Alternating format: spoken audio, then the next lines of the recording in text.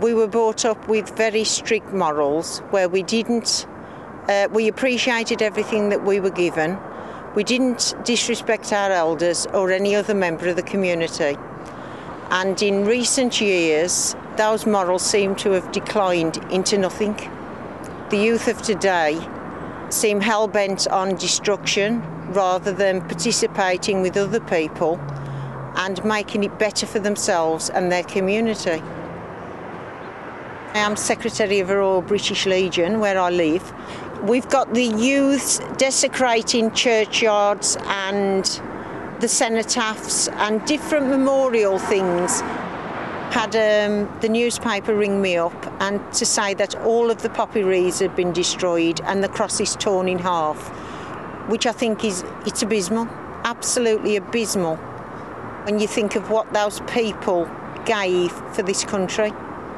They did it to make England a better place, a quality place to live, and give everybody a better future.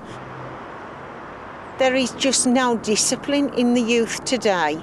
If they don't get discipline within the home, if they don't get discipline at school, if they don't get disciplined anywhere else, where are they going to learn discipline? As a youngster, we always went to church, and I think nowadays people don't bother to go to church, so the moral standard has dropped. In this particular area, there is only one church left. Years ago, a church symbolised hope. I think if you've got moral standards, a base moral line, then you can carry anything through.